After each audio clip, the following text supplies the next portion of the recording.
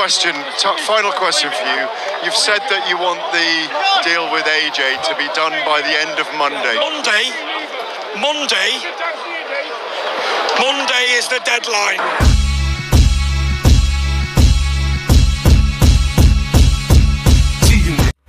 What's up, fight fans? This is Kurt DeVille with Counterpunch Boxing News, and I have some more news concerning Tyson, the Gypsy King Fury.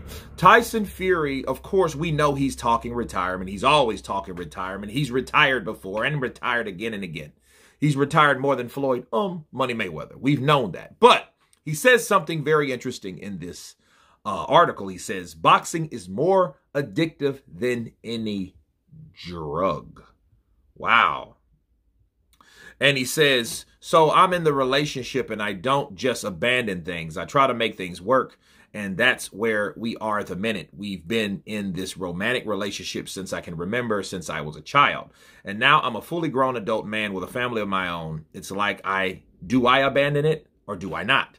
I wanted to walk away a lot of times, but it always drags me back. Okay. He said, I know it's like an addiction and I'm an addictive person. Boxing is an addiction. It is not my best friend. It abuses me. When I come to this gym, it abuses my body, but afterwards it feels like ecstasy. Let me stop right there.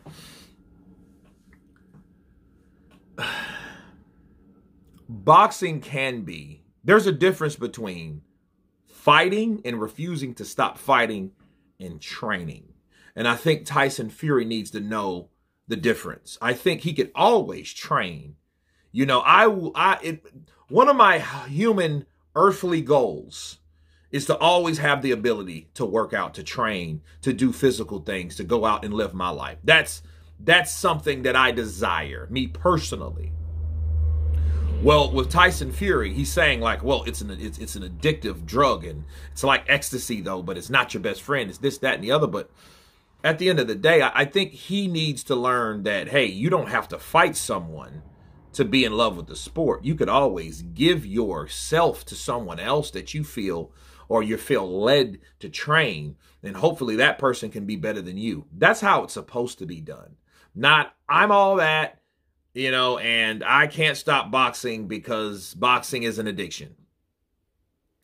I think, if anything, though, boxing can be addictive. We've seen it years and years and years with many fighters that just cannot let go. Maybe it's something that maybe because you got hit in the head too much, that same thing that's damaging your brain is also the same brain telling you to do the same thing. You know, so that may be the case, and that's total destruction. That's negative versus negative.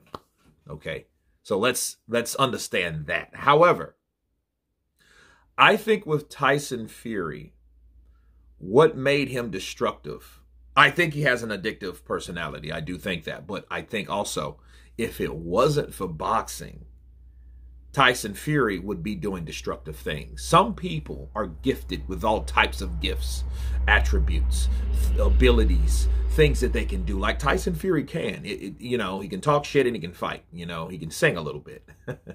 But understand this. I think at the same token, it goes hand in hand with someone also, if they don't use it, or they don't use what they have to motivate themselves to keep moving forward, they're going to end up in a destructive situation. And I think that's what we saw when Tyson Fury beat Vladimir Klitschko. He had no use, or he didn't feel that, hey, I can't, there's nothing else I could do at that point. You know what I mean? The WBC belt was lost in limbo. That really didn't matter, honestly, because nobody really owned it. You know what I mean? The guy was Vladimir Klitschko, and he was the guy that beat the guy.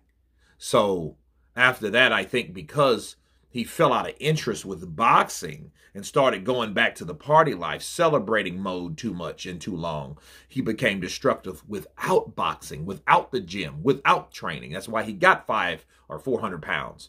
So I think with Tyson Fury, I think he needs boxing. He just has to know a way how to stay in boxing without staying in boxing. You know what I mean? It can be destructive if you're in there taking blows from Francis Ngannou and Deontay Wilder when, you know, with that one-handed cannon, you know, and getting battered by Usyk. Yeah, those will, that has a hold and it will take a toll on you. You know what I mean? That's maybe what Tyson Fury was talking about, maybe. You guys tell me if this makes sense about Tyson the Gypsy King Fury. Is he addicted to boxing? Of course, please subscribe. And you guys been Counterpunch. Peace.